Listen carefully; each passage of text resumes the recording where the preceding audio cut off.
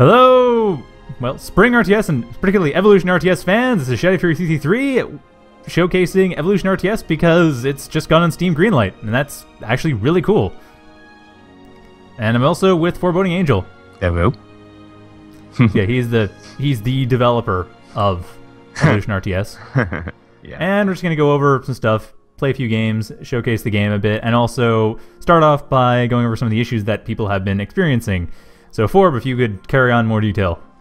Okay, well, actually, you know what? I don't have the stream playing. I should do that. But anyway, basically, people have, lobby. Yes, people have had all kinds of issues with the lobby.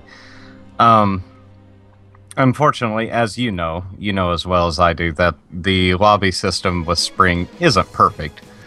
It has advantages. Yeah. But yeah, it's definitely a little bit lacking when it comes to the get into the game part of the whole experience. Yeah, and there have been many efforts to, try to make it a lot easier for people. Web lobby is actually one of the better efforts, believe it or not. But at the same time, a lot of people have had trouble with it. I mean, even to the point of logging in. Now, granted, most of the reasons that people have had trouble logging in are because they're trying to use spaces in their username or use usernames over 20 characters. While that should kind of feel like a no-brainer to some extent, at the same time, it should tell you, and it doesn't. So, there is no such thing as a no-brainer. There's no such thing as a no-brainer in UI design. It's like rule number 1. Never underestimate the power of a fool. Fair enough. Now, also, now I don't mean to disparage anyone who's using this and is having trouble. It's just sort of how it's phrased when it comes to UI design. But yeah, like never underestimate when it comes to foolproof things. That's the adage. Nothing is foolproof to a sufficiently clever fool. Or in this case, someone who just figures it should just work, because really it should just work. Yeah, So if it doesn't just work, there's something wrong with the UI designer and not with the person using it. The thing that kills me, as far as just working, like, I can take web lobby or, the Steam install, essentially, to a computer without it and run it, and it'll work just fine. But, everybody's got different setups, especially when we're talking Windows. And so, there's an infinite number of possibilities for where it can break down. And so, yeah, the thing I really kind of want to get across is the fact that, yeah, we know we're trying. We hear it. Icons and car repair are the web lobby developers. They have been on it, as far as I can tell, practically all day. And really, this is something that is kind of forcing. Like, the Evolution RTS on Steam is really forcing the hand of a lot of people for usability, because it's something that I harped on when I first came into the game, but not a lot of people have really harped on, so it's something that we're now being forced to do because no one ever figured that hundreds of people would swarm into a Spring game ever at once. Exactly. It's never happened. This isn't hundreds, though. This is thousands. This is thousands? Okay, because I checked the Steam stats, and there was simultaneously 250 people playing. Well, 4 hours ago. But yeah, there were 250 people playing at once. In 2 days, web lobby has been visited by 23,237 unique IP addresses. Okay. So you can imagine a little bit how overwhelmed everything is. I certainly can. Okay, that makes a lot of sense. Yeah, like I said, this is forcing a lot of people's hands, which really hadn't been forced sufficiently up to this point. I was thinking maybe like 20, 30, 100, maybe on a good day. No. It went live and everything went straight down the toilet. I mean, to the point. Yesterday it actually brought down the Spring server for about 5 minutes. Which, if you know anything about the Spring server, that thing is godly. And so bringing it down takes a lot of doing. That thing has not been stress tested very well. I mean, all the credit to Lico, but that server has maybe had 100 people on it once before. That's good. And I mean, I think it's also not just people on; it's also all the balancing stuff, and then the fact that it's running all these games. Yeah. So yeah, it's kind of not been pushed as much as it has been now. Some of the other issues that have arisen, some of the Should I just log in to demonstrate? Sorry, I just want to... Sure, yeah, go ahead. Okay. Some of the other very large issues that... Oh, yeah, that's me. that have happened is, for example, people got in and immediately clicked the single-player tab. Reasonable. No big deal. However, the problem is that... Yeah, there's like Balanced Annihilation comes up, and then Evolution RTS test version, and then more choices, and then there's just a bunch of versions of Evo RTS, because that's what I have downloaded. Yeah. Now, imagine if you didn't have anything downloaded, including the engine. It's just blank. You can't do anything. Which kind of sucks. And so, you know, people are like, why doesn't single player work? Now, I was answering stuff on the forums, like, as soon as the questions came up. So if people went to the forums, then they'd have a fairly decent idea of what was going on. It's like, look, you need to join a multiplayer game before, you know, so that you can get the engine, the map, and the game. Wow, there's a lot of people in these servers right now. Yeah, exactly. I mean, if you look at the Spring Web Lobby tab there... Actually, this looks pretty small, honestly, because there's... Evolution RTS dedicated host 1 has 19 players, which, coming from 0K, isn't saying much. And I don't see any others that are actually... Okay, the other ones have like 2 or 3 people each, but it looks like... Let's check out number of servers. It's died down quite a bit, mainly because... Are you running SPADs or Springy? SPADs on the Evolution RTS or Evo RTS dedicated servers. Okay. And there's Plutonium. Okay, just because I know that... Okay. Out of curiosity, because I know the boxes were a problem for people. I was hearing boxes were a problem for people, and the thing is with 0K, of course, that has some default feature stuff for Springy, and I'm not sure if Evo inherits that. Well, basically what was happening with the boxes is ad box spam. People would click on the minimap and the server would just say, oh, okay, would you like to add a box? Ad box does not exist in any other game in existence. Start boxes like that. The only other game that has that in any capacity is Planetary Annihilation, and that's not even customizable. And I think that might have been taking a page out of Spring's book. But I don't know for sure. Anyway, the point is that's something that has never been in any other RTS game. Yeah, basically, you know, a lot of... It's actually something, which is for good reason, too, honestly. Well, I mean, it has a benefit when it comes to teams, because it allows for any number of players to play in a map, but other than that, I've always found the box system to be really weird to use.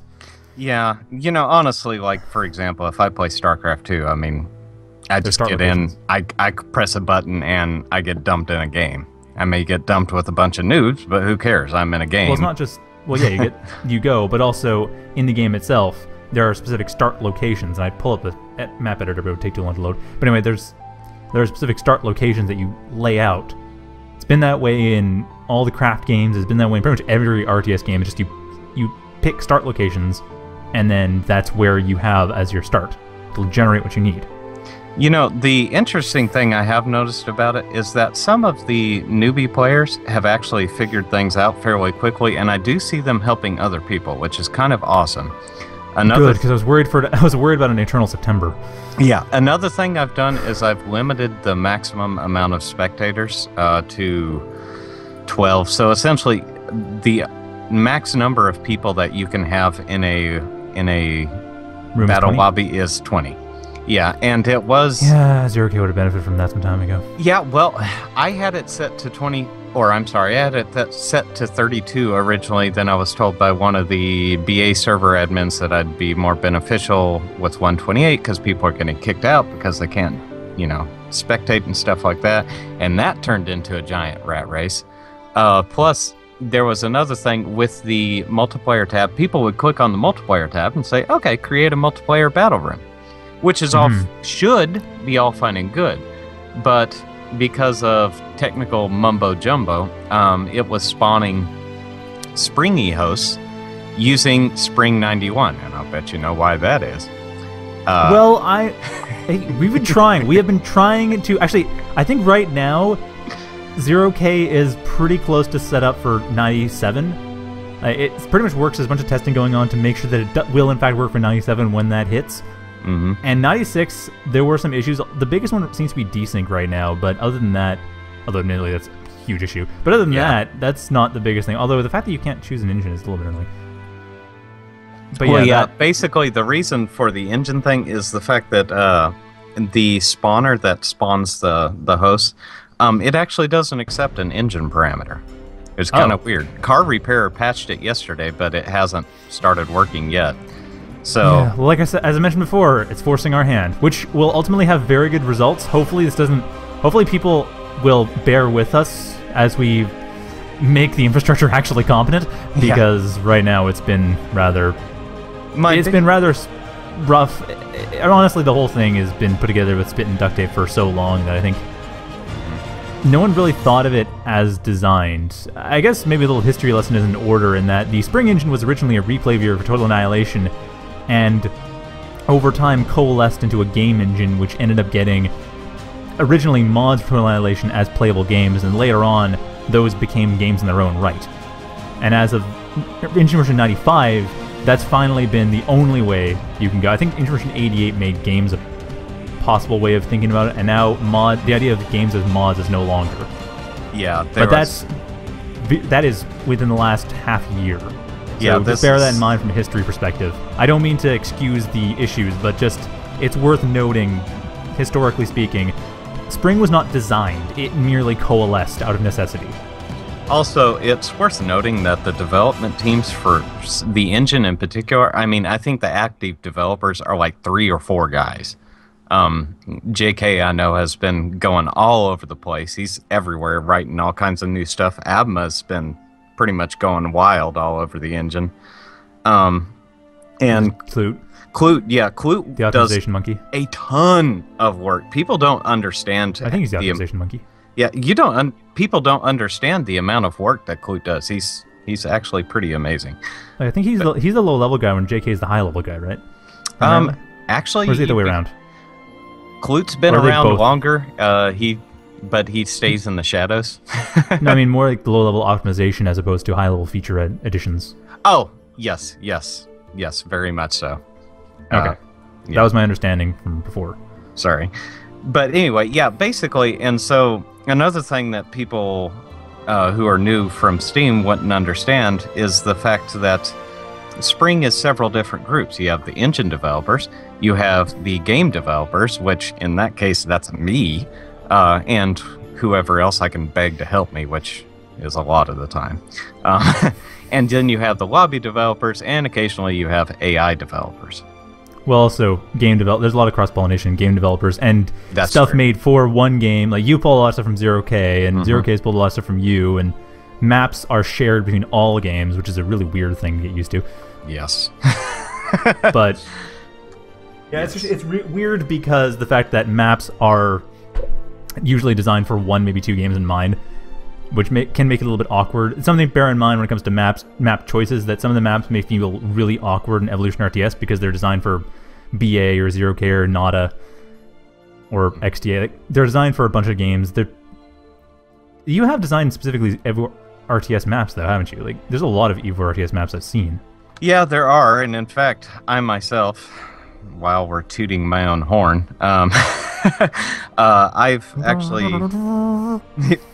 made a little over 200 maps for Spring. A lot of them, see, I started back in 2006 making maps, and so a lot of them got old because, or a lot of them got lost because we had the file upload kicked us off because we were using too much bandwidth, and there was unknown files, and I had everything nicely sorted there, and then that went belly up, and now we have Spring files, which Spring files is actually hosted on the Spring server, so it's going nowhere. Well, took unless us twice of to course learn. the server falls down again. Yeah, which is very rare nowadays. But yeah, so All I credit mean, to Lico, I guess. there's a lot of history with it, and open source, good times. But this massive influx of players has just kind of had everybody working overtime, and I kind of feel bad about it because I don't. I think it's about bloody time. I did. I'm being frank here. I think that it's about time that, especially UI design and the design of getting into the game and just usability in general, has been addressed. And I've always felt like it's been an issue that needs to be addressed, and now it's being addressed. Admittedly, it's probably a bit more suddenly and in an urgent emergency state than it should have been, but yeah, it would have helped if. See, oh, by the way, misconception that's going around is that it's Steam's fault for releasing the game too early. No, actually, it's my fault because I meant to set the game to release for this coming Friday and accidentally set it for last Friday. As a result, come Monday morning, the Steam people, being the good people that they are, said, "Hey, we're releasing your game." And I said, "What?" And so, yeah, chaos they did what you ensued. said and not what you wanted. Yes, exactly.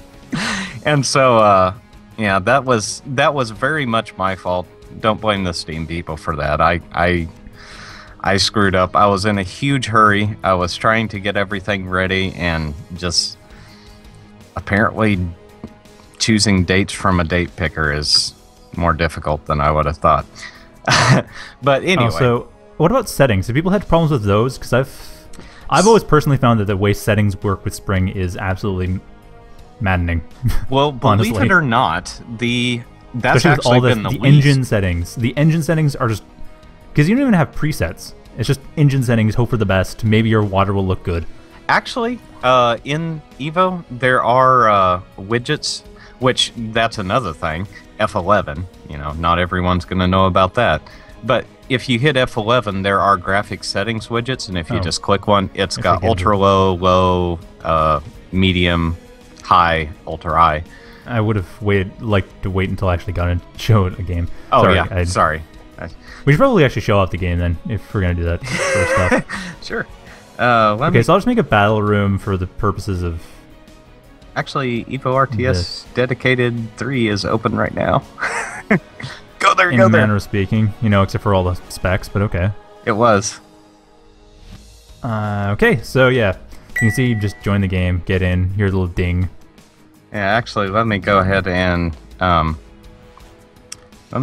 lock this. You can't lock it. Oh. You own the world, and you cannot lock it. Wow, that is kind of funny, actually, all things considered. Oh, by the way, since people might be confused, is that faction thing a web lobby thing, or is that something you've ever meant to actually deal with? The faction icon? Yeah, that's Not actually... just faction icon, the faction mechanic. I don't understand what you mean. Oh, you mean like having multiple factions? Yeah, the fact that factions exist at all. Basically, originally there were two factions. I modeled all the units, they looked terrible. Kaiser came along, remodeled all of them, and they looked great, but we only had one side. Then Kaiser decided it wasn't good enough, so he remodeled them all again. And I started modeling the second side, and then we coalesced into a single side with lots of different techs to go. And there's still more techs planned, like, for example, bipeds with jump jets. That should be fun. Has this game started? Sorry, I'm just not sure. Has the game we're in right now started? Nope. Okay. Let me tell Rar to start this. It's nice that an experienced Springer is Yeah, Is I that was hoping the that Gode would actually be in the game, though. He's obsing, but he's not in the game. Or specking, rather. Actually, So just... So, ask Jackie if you happen to be watching this right now. Yeah, well. Do your best! We believe in you, because we have no other choice. Man, I am snarky today. Oops. Man. Split H20.